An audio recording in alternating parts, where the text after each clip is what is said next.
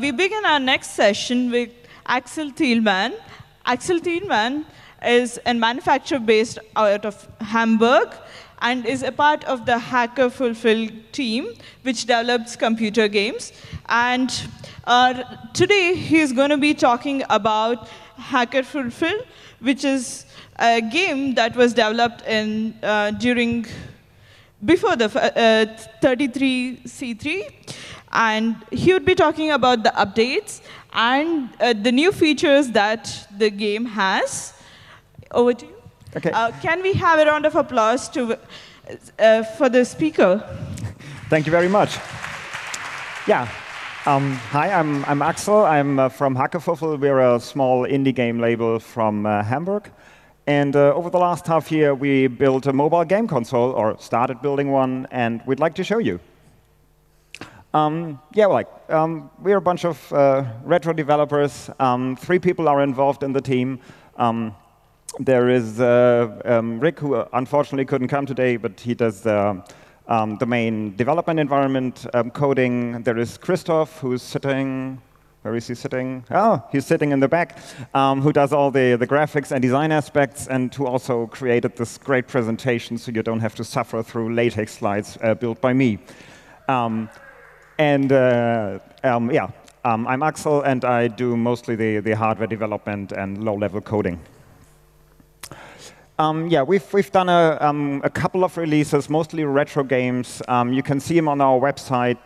They're all available for download. Some of them you can even play online. And this is Puzzle Cave, for example, and I think that's Fuffelby on the right.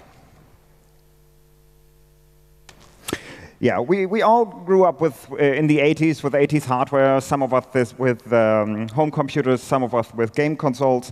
And we always loved these systems. And of course, mobile games were around at that time, but they weren't really that great.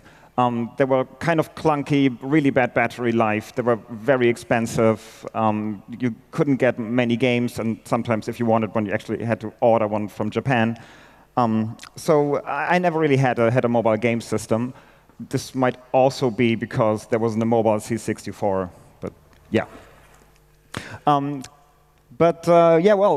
Fast forward 30 years later, so much has changed. Like electronics has changed a lot.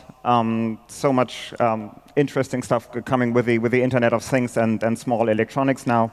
The maker scene has evolved, and suddenly you have access to really professional manufacturing for DIY products or projects.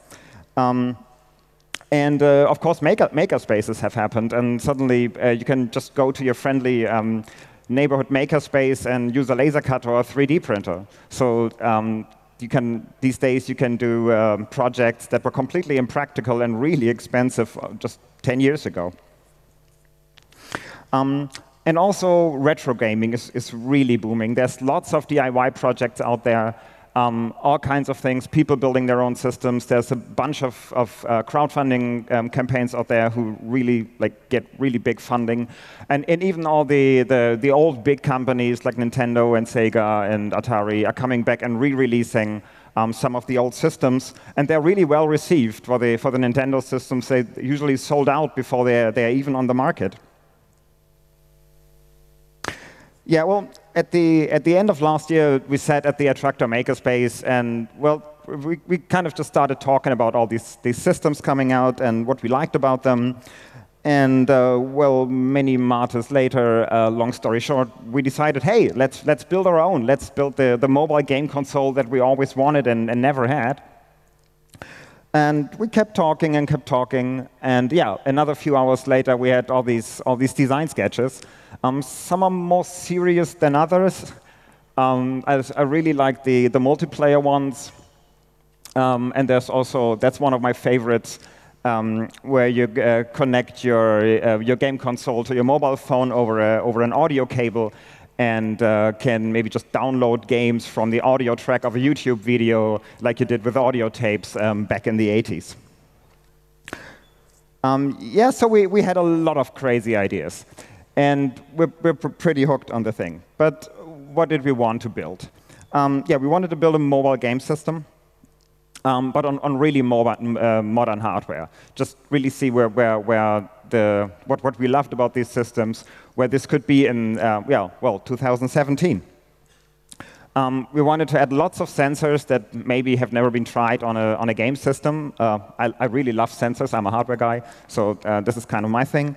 And we wanted to build it as completely open hardware and open source. So building a system like that in mass production is really quite complex or difficult. So what we went with, what we wanted to make a spaceable design, basically saying if you have the PCB and you have a little bit of soldering experience, you can just go to your makerspace and the design will be done in a way that you can just use a laser cutter or a 3D printer, and after a weekend or so, you have your own system. But this would also enable people to remix the system. If you have access to all the design files, all the stack down, all the developers, everybody who has access to that can also build the console they always wanted, or maybe just change some little thing that always bugged them about it. But most of all,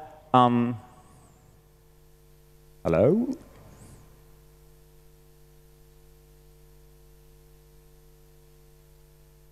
Most of all, we wanted a true retro system. I've been saying this word quite a lot. What does it actually mean? For us, retro was a lot more than just like games with big pixels and flashy colors, and sometimes there's even a flash game behind it. So now, this is not what we wanted. And also, retro games usually focus on the player, on the experience the player had, and typical game mechanics, and a certain aesthetics. But in the 80s, owning a computer was also being a developer, coding for this. This was right in the manual. The C64 manual starts and really immediately tells you how to do low-level programming. And there was a whole development side to retro gaming that we were interested in and that we wanted to keep alive. Because the old hardware systems slowly but steadily die. They just get put in a museum where you can't code on them. And all the old developers, well, they don't really die, but they move on to other things. And so there's a whole developer community, and that we wanted to help build forward and see where this is going. So what's retro for coders? For us, it was like simple interfaces, simple graphics functionality that you can get into easily. Small dev teams, like in the 80s when computer games were usually done by 1 to maybe 3 person, and we wanted to have a manageable project size. So not like today when you have tens or hundreds of people working on a big game. So what we were aiming at was kind of a one developer, one weekend kind of thing. If you had an idea for a game that you could start and finish within time. And one of the really important things for us in retro was restricting complexity. And back in the 80s, all these systems were really restricted. But that was not a conscious design decision, at least not for the game. It was a restriction because of financial reasons or practical reasons. This was consumer electronics, usually aimed at kids, and you had to be able to buy the whole thing for maybe a few $100s. So these systems were really restricted, but purely for financial reasons. But this kind of restriction became sort of the identity of these old systems, and it also led to a sort of recognizable aesthetics for each of those platforms. For some of the platforms, you can see a screenshot, and you don't know what game is it, but you can tell from the screenshot which platform this is, simply because that's the graphics engine of this and this system. To give you a bit more of a SHA metaphor for us, like we felt retro gaming was like going camping. Because for camping, you just get your stuff, start at point A, go out into nature and enjoy that, and you accept the temporary discomfort of sleeping in a sleeping bag in a tent. But you're out enjoying this, and it's not really about getting to point B. And the gear that you take, tent, stove, backpack, when this was invented, this was also not invented for fun. It was invented so people had shelter and food and could get from A to B. And these days, camping is a lot nicer, a lot more technology in this. We have self-pitching tents, all kinds of high-tech materials, and before you know it, you're on a camp with thousands of strangers and power and Ethernet in your tent. So the experience has been cleaned up a little bit, and this is sort of what we wanted to do with retro development. We wanted to keep the core alive, but slowly try to clean it up and try to remove the things that were just annoying. For example, weird hardware behavior that was just there because the graphics chip needed some data, like it was on the C64. We also wanted easier interfaces and offer a bunch of modules that especially newcomers could use and that would sort of enable to use a certain development technique rather than having to develop everything your own. And we removed assembler. So, of course, all these old systems, they used assembler coding, and you had to learn that. And removing this is a bit of a contradiction, but we felt, yeah, that maybe this would put the learning curve a little bit too high. And what we also wanted, we wanted the system to be inviting to play around with. And this meant choosing the right level of complexity. And we wanted to do this on hardware, for software, and for graphics. For graphics, this means low resolution, fewer colors. Because even for a pro designer, if you have to pixel something that's thousands of pixels per side, that's quite a lot of work, and this can put you off, especially for a hobby project, or you will just never finish it and toss it aside, and yeah, so you would never get your game finished. For the software, it meant having a modular OS, but also restricting the number of modules, the number of interfaces, and make the system a little bit easier to learn. So, and also for the whole design, we wanted it to be not so uniform and polished and like perfect, because this might intimidate people who are really just learning about this. We wanted a little bit to be a little bit rough. So yeah, the people can just take it and do whatever they want with it. So we wanted to have a good number of parts on all these levels. Once you have that, something interesting happens. If you restrict the complexity, the newcomers will find it easier to start with the system, and the people who are more advanced will really see this as a challenge. What can I do with this? Within this restriction, within these rules? This is kind of like board games, like chess. These games have been around for literally thousands of years, and people are still discovering new things. And these board games really become a place of competition, or yeah, just comparing what you can do with this. And for the C64, for example, now it's almost 40 years since it's been out, and people are still discovering new things and really still improving graphics. So this is what you get for the pros if you restrict complexity.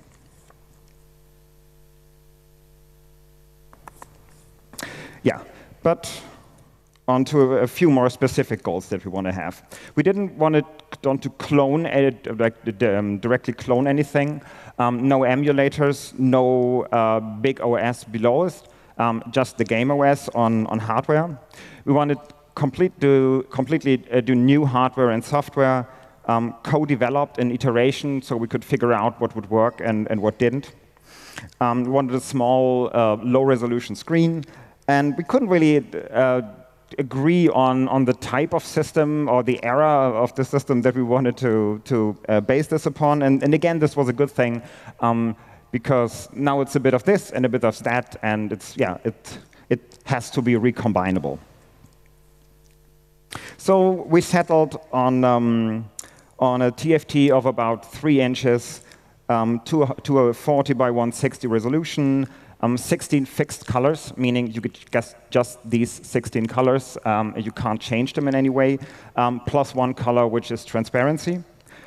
We wanted true 60 hertz screen refresh rate, so nice, smooth scrolling, nothing jerky, like it was on the C64.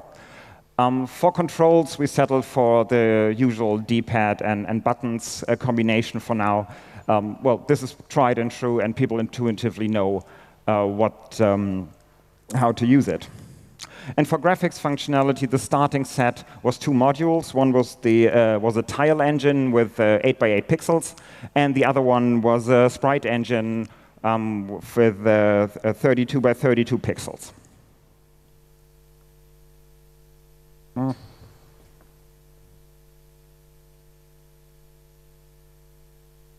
Yeah, so a tile engine. This is probably one of the most iconic graphics techniques that came out of these old systems, and it's really quite simple. You start with what's called a tile sheet, which is just a bunch of small rectangular graphics, like here, and then you sort of stamp them together to form a larger graphics. And if you do it in this top-down manner, you get this really this sort of checkerboard structure, and yeah, a lot of similarity, and you get a very recognizable aesthetics. On the other hand, if you do it bottom-up, which, as far as I know, was done for Maniac Mansion, they started with full-drawn pictures and then had a program figure out what the optimal tile set would be, and just calculated that and put that into the game. And there you can see that this is really mainly an efficiency technique, because it saves a lot of time copying stuff between places in RAM, which you don't really have on a low power system. It saves RAM and it saves floppy. A game like Maniac Mansion would not have fit on the few floppy sides that it was if this were really bitmaps. Oh, it's back. The other one is sprites, and for sprites, that's even more just an optimization technique. The graphics chip will allow you to program small rectangular pieces of graphics, and you can just program a register where you want that sprite to be, and it'll take care of handling the transparency because it's not rectangular, blend it with the background, and once you move it, remove it from there and put it somewhere else. And a sprite engine would usually also handle collision with other sprites or with a background, so you know when you might be hit by a projectile or touching a monster or something. And again, you can do all this in software. There's really no reason other than performance to do it in hardware.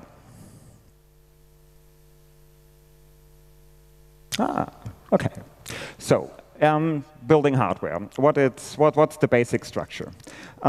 Most of these old systems have a sort of not very remarkable CPU usually. These were selected for price, and the heart, the identity of systems like that was really in the graphics chip. And if you really build a game console, what all these companies did was they developed a specialized IC. And then attached it over to an exposed system bus to the CPU, and so the CPU could just write or had the interface to the graphics chip in main memory, and it was easy from a program to just you write to a specific memory location, and stuff would happen for the graphics engine. Yeah, this of course only will work if you already know that you will sell a few millions of units. So this was kind of ruled out for us. There's another way to use reconfigurable hardware like FPGAs, where you can really build your own graphics chip, but this would have made the hardware really expensive because FPGAs are quite expensive, and also they are sort of hard to develop for, and it takes a long time, and we wanted to iterate quickly to try out concepts. So what is left is basically doing everything in software, which is a bit boring, or go look for a microcontroller that has modern graphics functionality and see if we can use this. Yeah, and this was about half a year ago at the CCC Congress in Hamburg. And yeah, we just wanted to start building, so we selected this, something that would roughly fit. We wanted a very, very fast microcontroller, so we had enough compute power to do whatever we wanted to try out. We wanted support for good low-level graphics and a TFT interface. And this is what we went for. That's a board with an STM32F7, which is one of the fastest microcontrollers that ST makes. And they sell these in these very nice, they're called Nucleo boards. They are really well engineered, have lots of interfaces, and they're really, really cheap. The cheapest ones are about 10 euros. The biggest ones are about 30 euros. And yeah, these are nice to develop with because if you put them to the side, you almost have the form factor like you would need for a mobile game system. And has a connector here. So we thought, yeah, well, for the first prototype, let's just put another PCB on top of it with controls and a screen, and we're good to go. And the microcontroller on it is very powerful. It has it's around 200 megahertz, half a megabyte of RAM, 2 megabytes of flash, and it has a lot of interesting peripherals. Looking at the documentation, so we wanted to try these out.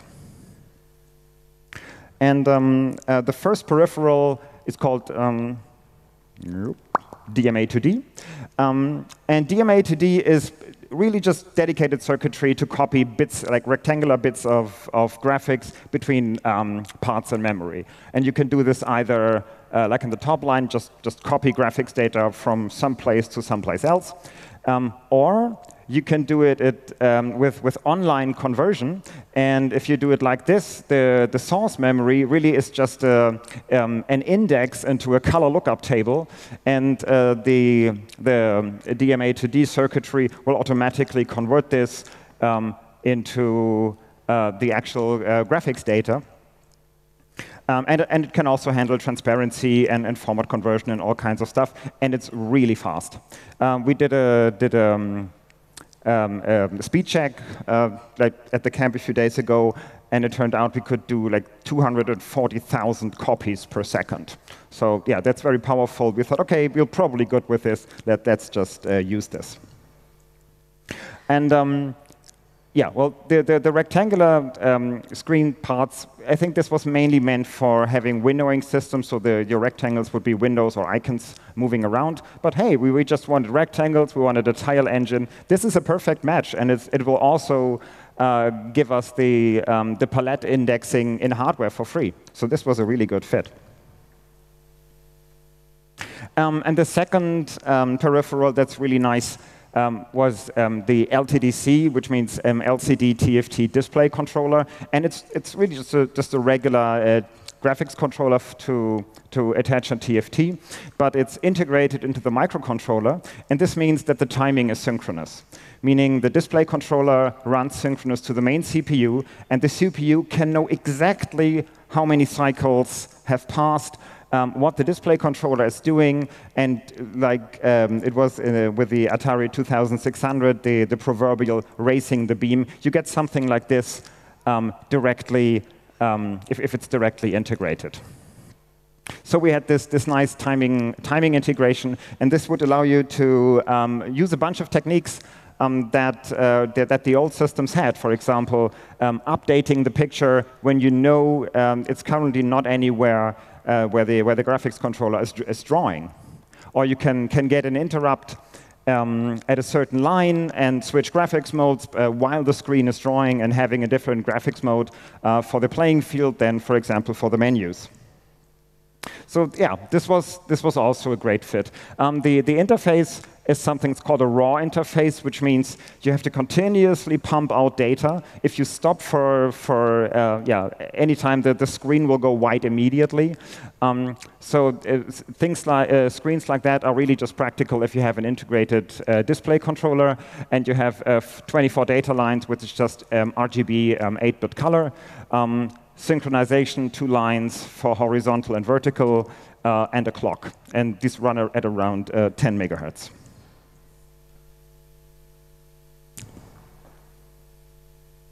Okay. So yeah, next thing we needed was a screen. And like I said, to use the LTDC, we needed this raw interface, not something with an integrated display controller. And it turns out buying screens or sourcing screens is really kind of a pain in the ass. First of all, people are pretty spoiled by mobile phones. They expect really nice screens, high DPIs, very nice colors. And for most non-trivial products, screens are custom made, so you cannot buy them. There's a lot of generic screens out there, but they are not very nice. And they're usually targeted towards a very specific product. And all the small screens, they were made for initially for small mobile phones, for very low power mobile phones. And since mobile phones are very low power and don't have a display controller, all these small screens had a display controller integrated, but didn't offer the raw interface. So this kind of we couldn't use the really small screen, so we had to compromise a bit. But in the end, we found something we bought something that just was available and reasonably well documented, meaning in English and not Chinese. And we could just work with it and then see. Yeah, so we started prototyping at the Congress in Hamburg, and it was really just about testing the LCD interface. This is the setup we had at the Congress. So it's really just a bunch of cables attached to the screen. It took us almost 3 days until we had the whole software setup running. But in the end, we had this. The graphics engine was running, and we're pretty happy about this. So we started building the OS structure. And overall, well, at the end of the Congress, we knew, OK, this hardware platform was going to work. We can build a prototype based on this.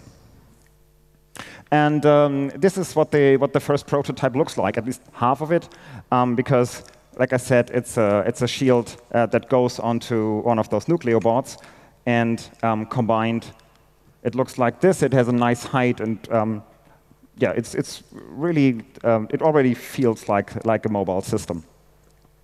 The PCB itself, if I turn it around, this is the user-facing side. The screen is currently missing, but you have your D-pad on the left, buttons on the right.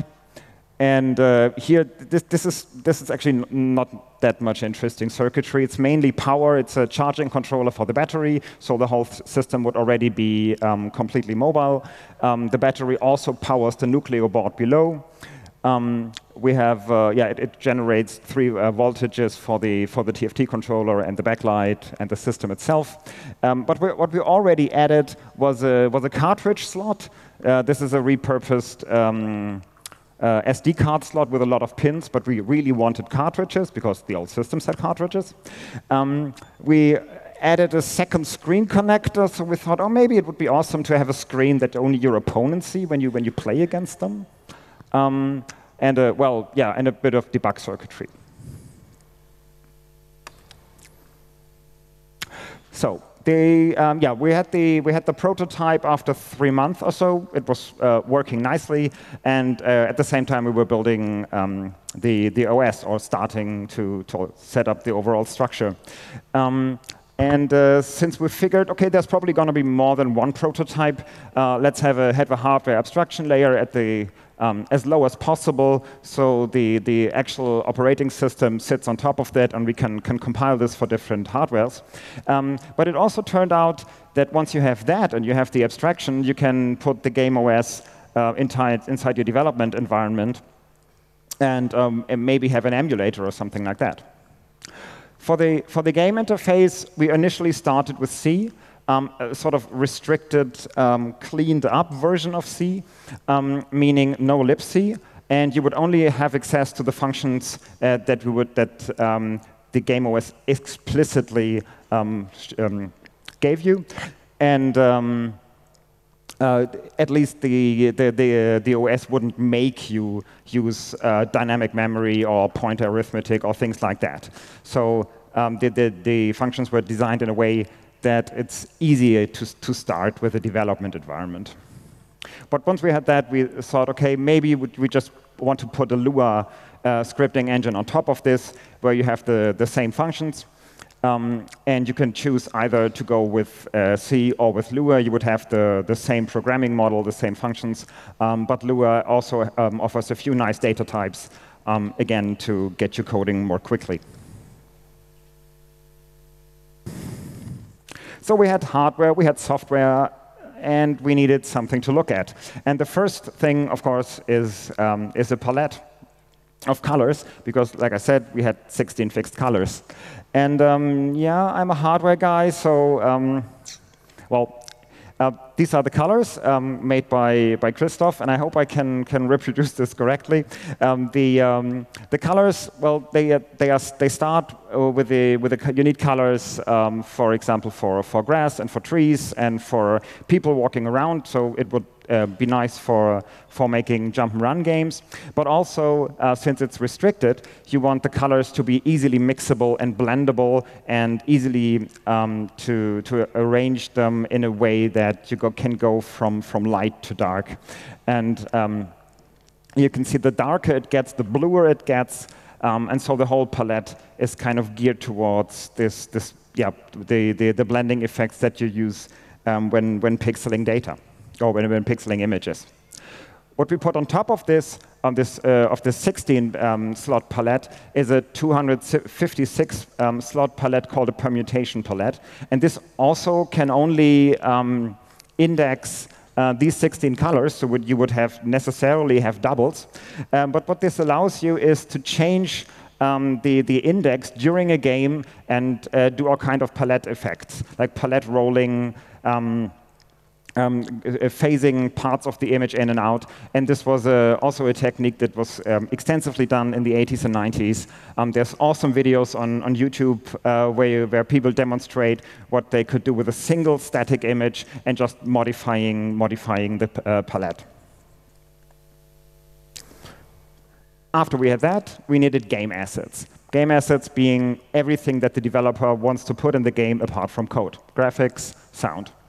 And until we had our proper tool, well, basically we just defined a graphics format which was based on C code, so we could immediately feed this to the compiler.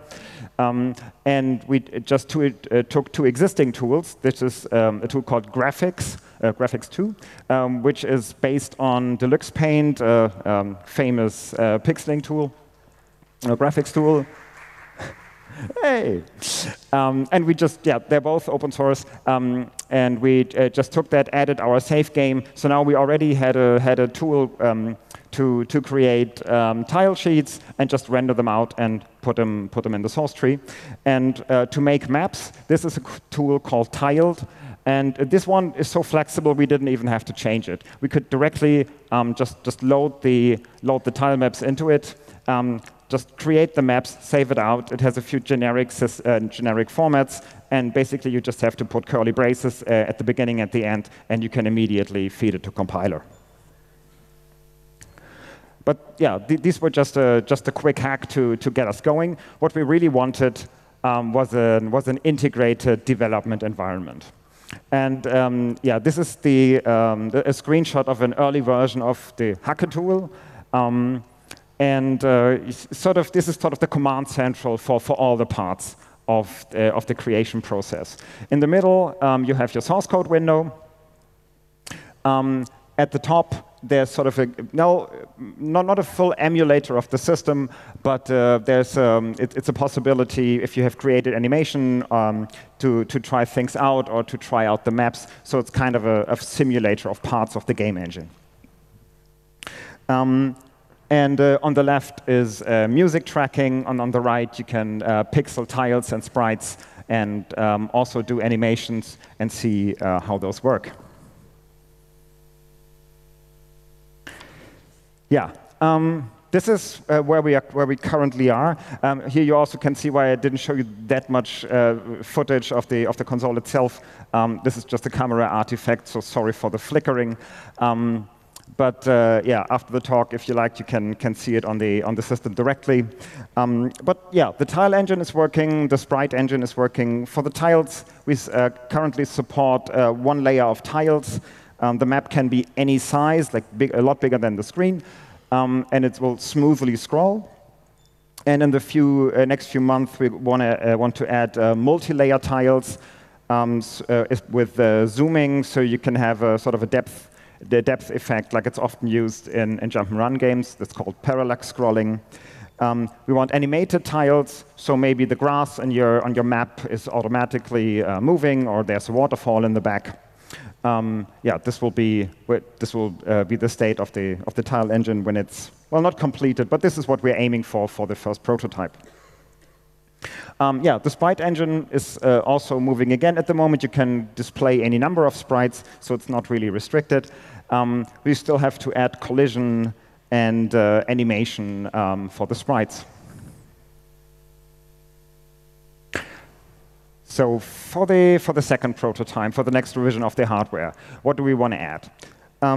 Like I said, we really like the idea of having cartridges. And yeah, this will definitely be part of the second prototype again.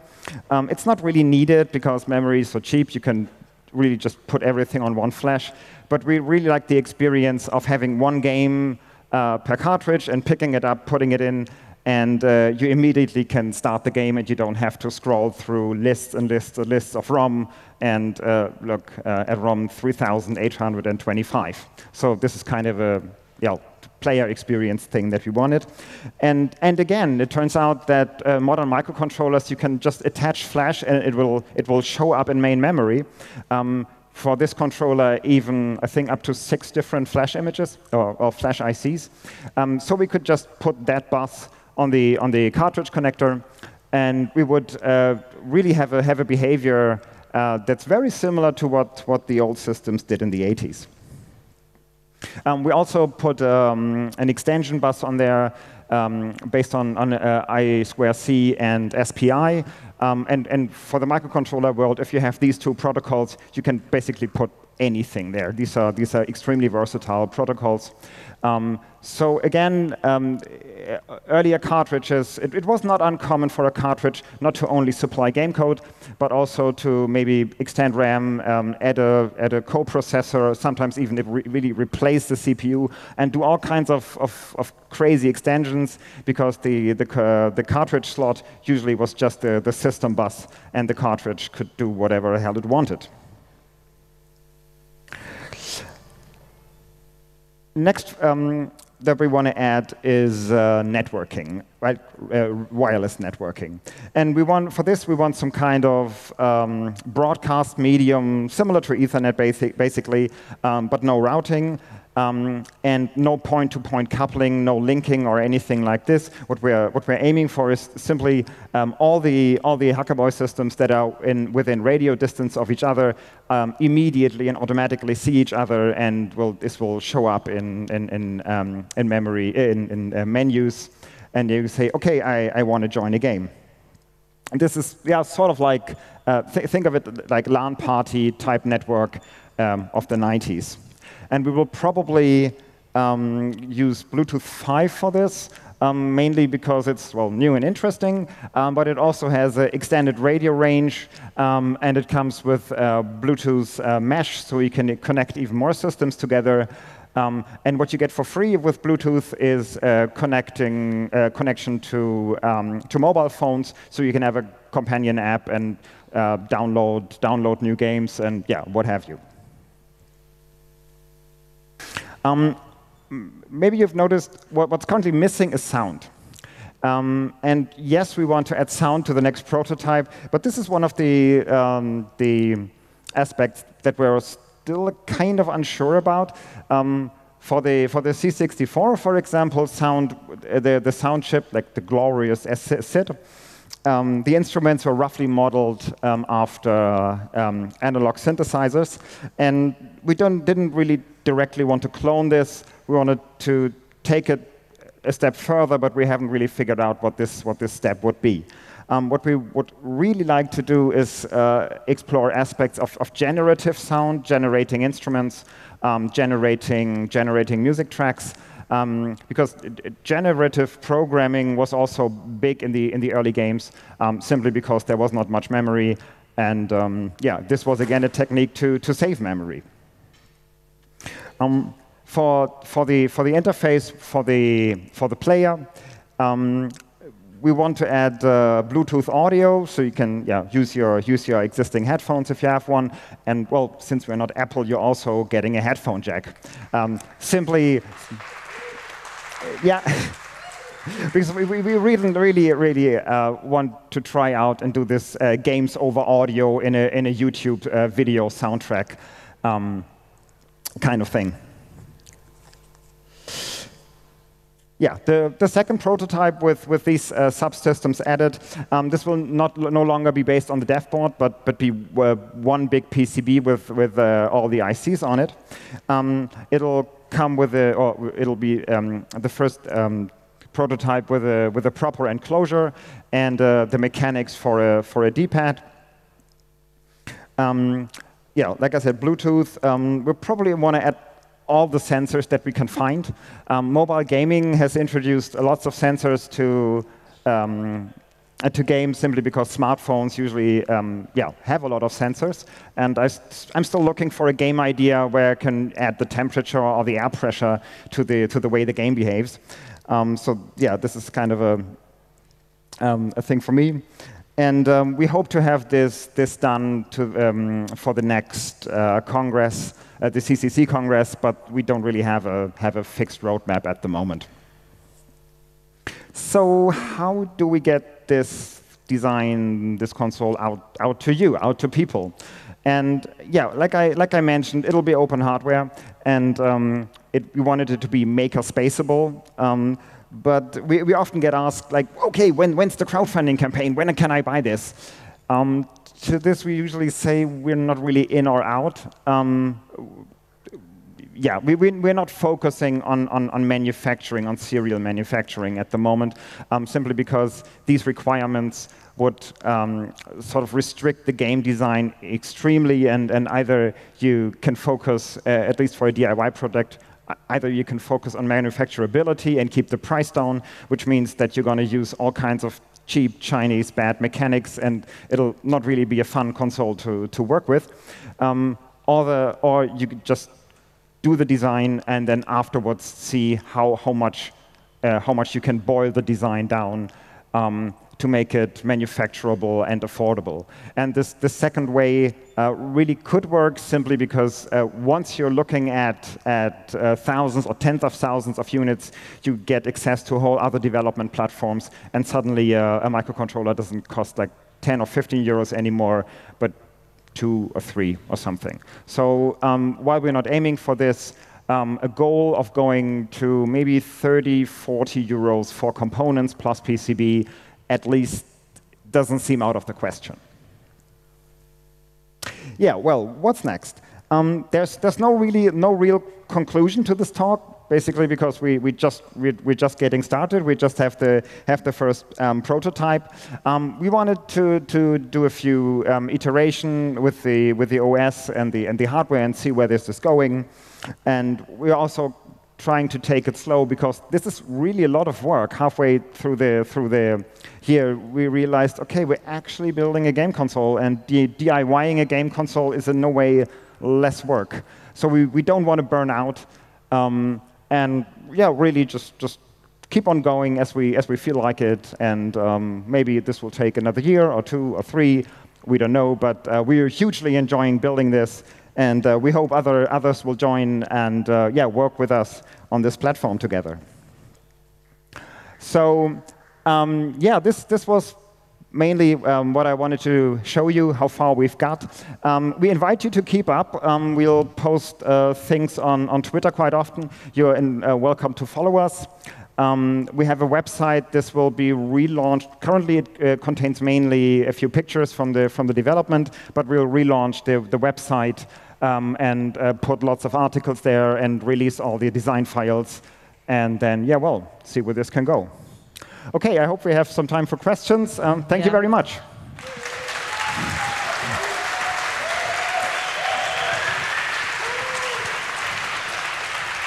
Thanks, Axel. It's always interesting to see when an idea that took place in a gathering like this comes back as a prototype. And it makes me really happy, also, especially to see the retro game console. Any questions? Yeah, we seem to have some questions. I do a statement and a question. Thank you for this awesome presentation. The graphics were fabulous. Thank you very much. But this all goes out to Christoph. Like, if it were me, you would have got LaTeX slides. But yeah, I'm really happy myself. How many hours did he put into that presentation? All of them. How many? I haven't left my chair at the village much this year. But yeah, we really enjoyed that. You're using Lua as a programming language. Yeah. What about BASIC? Actually, the design is open enough so that you could, like I said, remix it. This is what we want. If for everybody who's coming, you say, why not? I'm saying, yeah, come on, do it. The interface is there. So yeah, another option would be MicroPython, I guess. BASIC. There's a few other languages. We kept the interface intentionally clean and easy to work with. So if your scripting engine is sort of modular and can run on a microcontroller, that you can just plug it on top of it. So yeah, we're open to all kinds of new languages. Amazing project and amazing presentation. I'm wondering, you were talking about constraints. What are you aiming in terms of memory and in terms of CPU? Right now, it seems like a super overpowered system. Yes. One of the next things will be to put a real-time OS underneath it so we can really enforce this. We haven't really figured this out.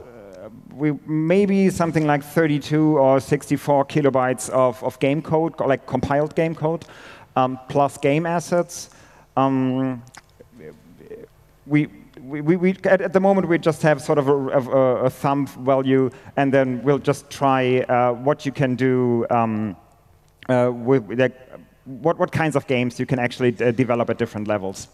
Also, what we want to do is have the thing remixable ourselves, meaning all the modules should be recombinable in what we call personas of games. So you could recombine them to something early 80s Atari 2600 style, or something theoretical, even less powerful, or go early 90s, have multiple scrolling layers, and yeah. So we will probably develop one or two of those personas of our own, and then invite everybody else to, well, remix the console in the way that they want it. Okay, thank you. If you want to see the prototype, you're welcome to come up front after the talk, and we'll be at the Attractor Village tonight and probably for the whole day tomorrow. So you're welcome, and try this out. And yeah, thank you for coming again.